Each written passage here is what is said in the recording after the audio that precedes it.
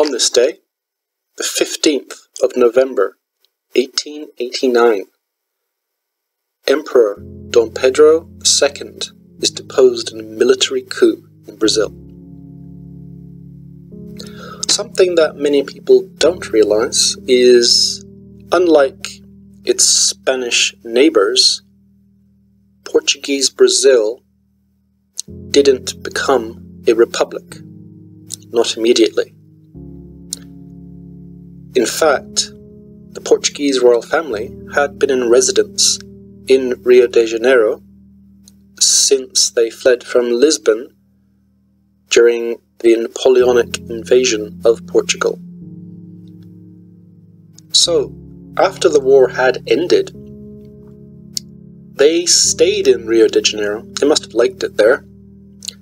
Very hot there, but it is quite a beautiful place. And it was new, and it was safe, and they were an ocean away from the chaos in Europe. They didn't seem all too eager to go home. However, at some point, the king did go home because there was problems in Portugal. He left his son, who became Dom Pedro I of Brazil, and he was the one that initiated the events that led to Brazilian independence. So Brazilian independence was led by a member of the Portuguese royal family, who then declared himself the emperor, and was supported by most of the people in Brazil. He had a son, and when the son was very young, Pedro I scarpered back off to Portugal because the throne became vacant, and he wanted that, and he preferred it instead of the Brazilian imperial throne, which, I don't know, being an emperor rather than a king, I think I'd prefer to be an emperor, especially in a huge country like Brazil. It'd be kind of cool. However, so he goes off and leaves his young son, basically abandons him, and Dom Pedro II becomes the emperor of Brazil. He had a very lonely childhood. His dad wasn't there, mum wasn't there, taken care of by nurses and various teachers and advisors. But he was an intelligent fellow, learned many languages, and from everything I can read and everything I've seen, he was an excellent leader. He ruled Brazil justly and liberally. Brazil, unlike its neighbors, under his rule, had many decades of security and peace. It was the only country in Latin America that wasn't having a civil war, that wasn't falling apart, that wasn't having genocidal conflicts out in the boonies, and it was the only place that had its own parliament that was elected. Not universal, but it was pretty good for the standard of the day. There was a free press, there was free speech, and industry was encouraged, and Brazil was seen as a rising country. Now, one of the big reasons for the military coup in 1889 was the abolition of slavery. Brazil was the last country to finish slavery in the Western Hemisphere, but they had been tiptoeing towards it for a good while. In 1871, the Emperor Dom Pedro decreed that all children under the age of 12 who had been born slaves were to be free, and that from then on, all children born to slaves would be free. So, this was the first step. A few years later, 1885, he declared that all slaves who had reached the age of 60 would be freed as well. So I suppose retirement, in a way. Now, in 1888, a year before, well, yeah, about just over a year before the military coup, Dom Pedro went to Europe because he was ill. He ended up going to Paris, and then he stayed in Baden-Baden for a bit. He toured around and met Queen Victoria. He met the King of Italy and the Kaiser, Germany, and various other peoples. All very important, and that sort of thing.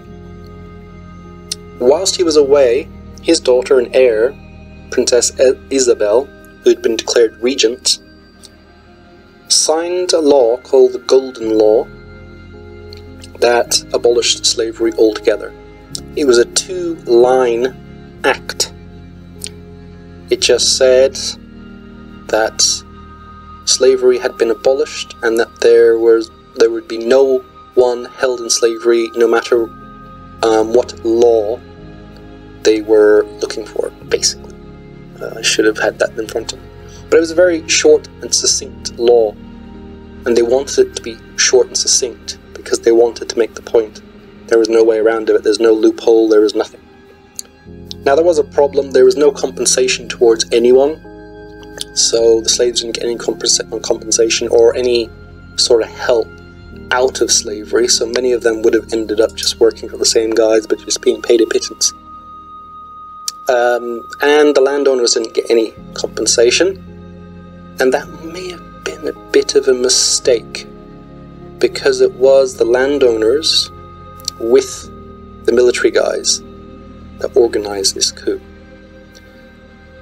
Now, Pedro II was wildly popular. It's hard to find any criticism of him, except the criticism I've seen is that he didn't really want to be emperor. He was bored by it. He felt that Brazil was going to be a republic at some point, and his heart wasn't in it. But he felt a sense of duty, and so he did his job. But he wasn't enthusiastic about it, and he didn't think that his daughter should be the head of state or an empress. I don't know why, because Russia's had empresses, and England's had queens, and Austria has had an empress, so I don't understand why he was so against that, but he was. And he felt that she apparently wasn't all that into it either. I have no idea. All these people not being interested in being an emperor or an empress. Very odd. So, now, when he returned in late 1888, he then spent his time going up to Petropolis, which is a city in the hills above Rio de Janeiro, where there's a royal palace. It's up in the cooler part of the region, so they would regularly go there, especially with the seasonal heat they get in Rio de Janeiro.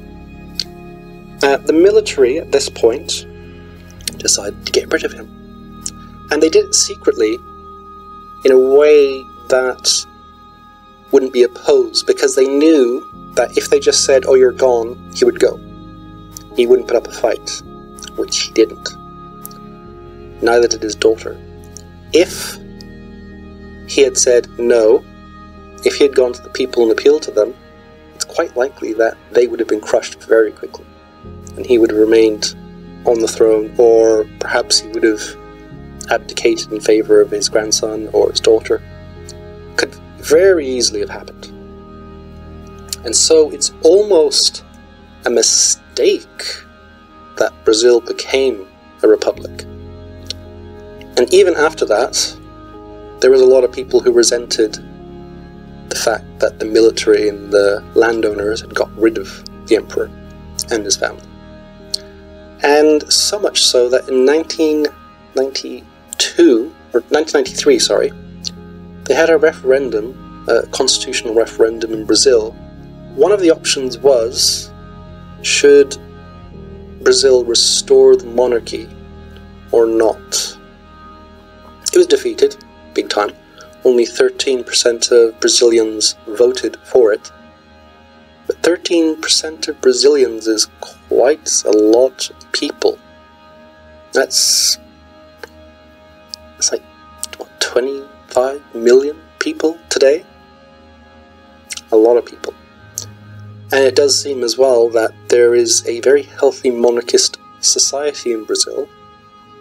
And it seems that monarchism, or the idea of restoring the monarchy, is growing. I suppose when you've had decades of corrupt politics and presidents that come and go, and you're probably thinking, that Dom Pedro was good. Maybe we can have someone like him in charge again, and we can have a nice stable polity. But probably won't happen anytime soon.